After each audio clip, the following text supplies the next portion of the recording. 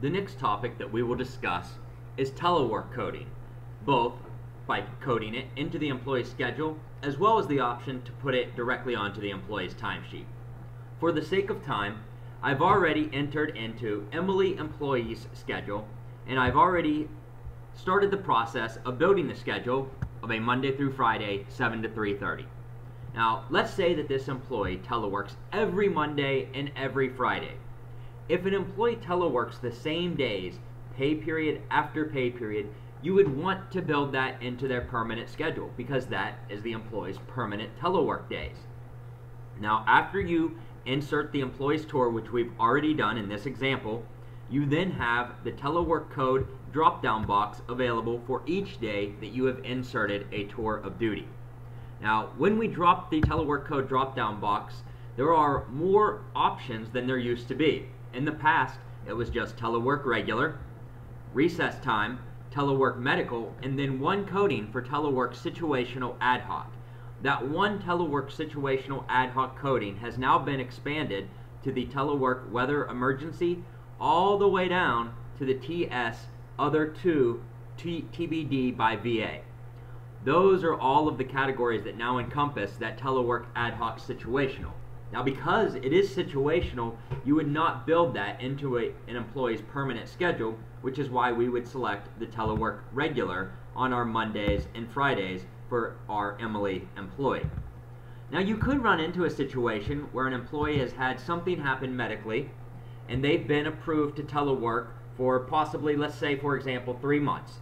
In a situation like that, you would build a temporary schedule, and as opposed to the telework regular, you would code that telework medical on each day that that employee is going to be home teleworking.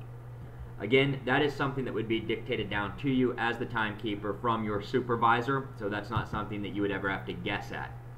I'm going to go ahead and finish this example out with our telework regular on our Mondays and Fridays, and I then scroll to the bottom and submit.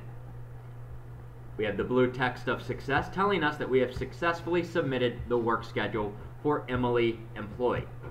Now I'm going to go back to our main menu. I'm going to go into select employees, and I will narrow this down to the current pay period and search. Let's now take a look at Emily employee's timesheet to see exactly how this telework appears. And here again we have our Emily employee. So we'll go into their timesheet, and at the bottom you can see we have their schedule. Now if you hover over the days where you've coded telework, you see it will tell you telework code TW regular. Now if I hover on Tuesday, notice the telework code says none because we did not build telework into Tuesday, Wednesday, and Thursday. When the timekeeper applied the tour on Monday, it automatically posted this TW telework regular because the timekeeper built it into the employee's schedule. Now let's say, for example, on Thursday, the 23rd, that the employee is going to situationally telework. The timekeeper will click on that day and apply tour just like they would any other day. But in this environmental hazard other code drop-down box, the timekeeper will now pick the correct telework ad hoc situational scenario, and we scroll all the way down to the bottom, and we again see our telework regular all the way down to telework medical.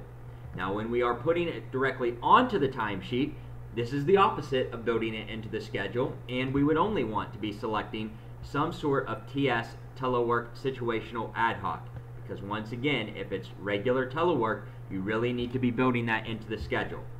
So we'll say that for this situation, the employee had some sort of car issue, their supervisor approved them to telework, so we'll put transportation disruption on that day. We'll save it, and there we go. We have to manually do that. Now let me again show you when it's built into the schedule how it automatically populates. I'll click on Friday, I will apply tour, and because we built Monday and Friday into the schedule as telework regular, the timekeeper does not have to do anything extra to get that telework regular on the schedule. When they apply the tour, it automatically populates it to the employee's timesheet. So again, one more example of how to get the ad hoc situational. We'll click on the day and apply tour. We now have our regular time on there.